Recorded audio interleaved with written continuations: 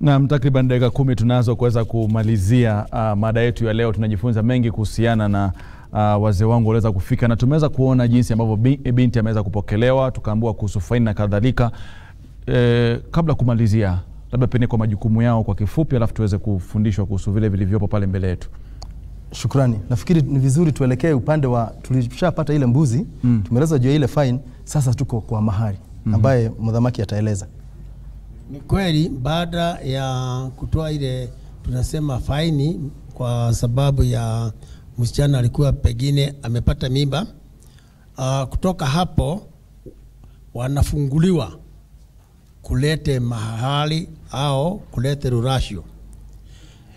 Katika jamii yetu kuna tofauti ya mahali sehemu au sehemu mbalimbali zina rurashio tofauti. Kwa mfano kuna mahali wanaitisha buzi 80, wengine wanaitisha kenda muyuri au 100, lakini baada ya kusema 100 wanasema 99. Kuna wengine wanaitisha 120 na ile iko juu sana ni 160, yani mbuzi. Hizi buzi wakati zinaletwa hatuwezi kuletwa siku moja. Wazee wanakubali anaweza kulete kama 30 au 50, alafu hizo zingine wataendelea akiwa analeta pole pole.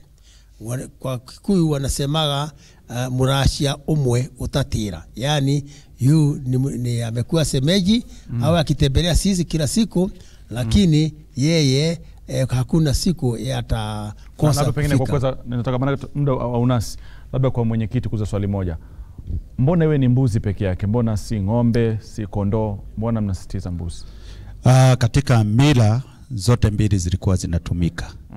Kuna mbuzi na kuna ng'ombe. Lakini ng'ombe zilikuwa zinahesabiwa, ng'ombe moja inahesabiwa kwa kiwango ya mbuzi kiwango tofauti. Lakini hii mambo yote kama vile mdhamaki Ngera amesema ilikuwa inaenda na ukoo. Lakini kiini ya ndoa ama mambo ya kuoana kwa Mkikuyu, hakuna yule alikuwa kijana angekosa mke. Ilikuwa imepangwa, hakuna kijana hata kama ni kitu gani, kama wewe ni maskini aina gani. Jamii ya Wakikuyu ilikuwa inaamini hakuna yule maskini anaweza kosa mke.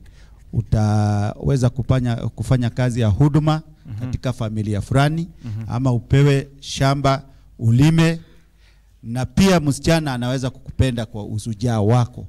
Kwa hivyo hakuna yule angekosa mke.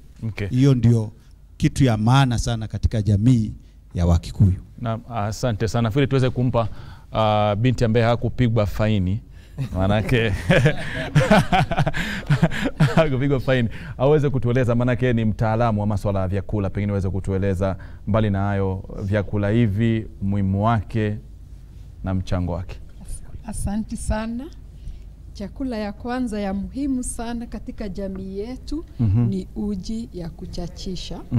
Na hii si ile uji kidogo juu. Si ile uji inachachishwa ile inanunuliwa kwa supermarket. Ni uji ingine ilikuwa maidi inatoangwa, alafu inawekwa, inachacha. Na hiyo uji ilikuwa inatumika hata kama wamama wamejifungua, na ni mzuri sana kwa afya kwa sababu sisi tulikuwa wakulima, lakini chakula pia kilikuwa kitamu. Uji wenyewe ulikuwa mtamu sana. Alafu tuna maharagwe, aina ya maharagwe haya yanaitwa jahe, haiko katika neno la Kiswahili, lakini jahe inapatikana sana maeneo hayo. Maeneo hayo. Na hii chakula ni chakula cha nguvu, na ni chakula pia cha kuonyesha utajiri. Kwa hivyo mtu anapokuja kuleta, inaonyesha hiyo jamii iko na mali na iko na chakula mzuri ya kuongeza afya. Na tena ingine ya muhimu ilikuwa duma. Hii sijui inaitwaje na Kiswahili, lakini hii ni chakula ya kienyeji. Na hii kwa sababu tulikuwa watu wenye mito, traditionally kulikuwa mito mingi, hii inakuwa kwa mto. Kwa hivyo wale wanaokuja kuleta mahali lazima duma ingekuwepo. Na pia viazi tamu.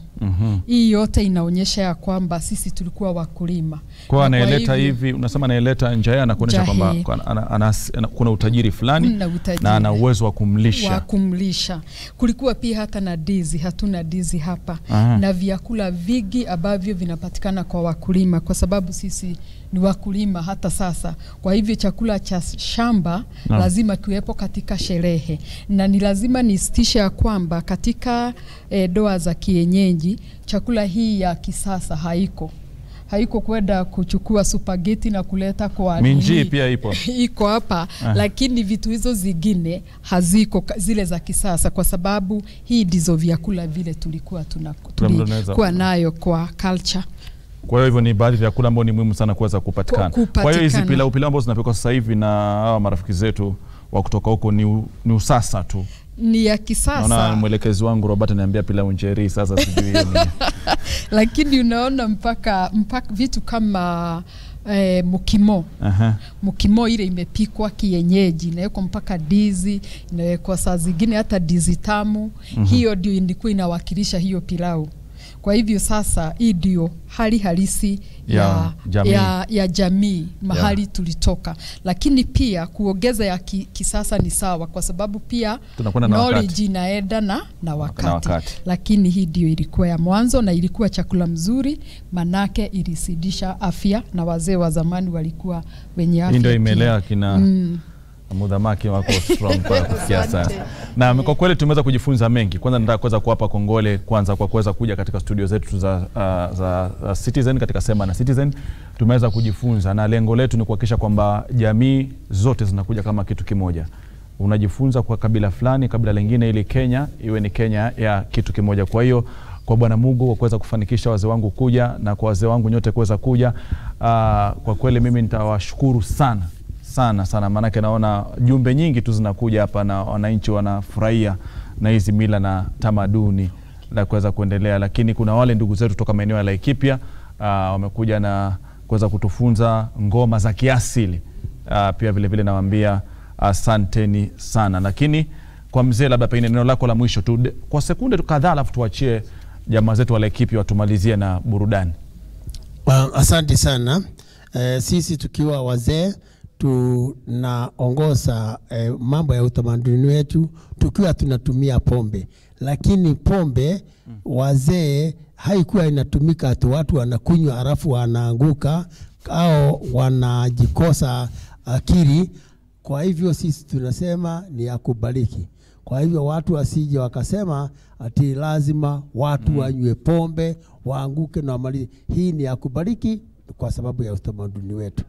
Asante sana kwa kuweza kuzungumzia hilo. Nafikiri tuweze kuachia ndugu zetu wakiweza kuendelea na burudani. Kumbuka kwamba una fursa ya kuweza kutuambia kama ungependa jamii yako ije katika siku ya Ijumaa ili tuweze kubadilishana mawazo na kuweza kujifunza mila na tamaduni. Kwa hiyo una kila sababu ya kuweza kutuma nambari yako ya simu kwa nambari yetu ujumbe fupi ambao ni 22422 na nakuahidi kwamba Ijumaa ijayo wazee wako watakaa, mila yako na tamaduni zenu zitaweza kuangaziwa kwa kina katika Sema na Citizen. Hivi sasa tuache burudani hapa kutoka kwa ndugu zetu kutoka maeneo ya Laikipia. Mothei wa ngoro moira wandekie matahane dekagia malekio nedekagia malekio mothei wa ngoro moira wandekie matahane dekagia malekio ndona netwaiguana mothei wa ngoro tumete muciera Laikipia turakirira guku nedekagia malekio nedekagia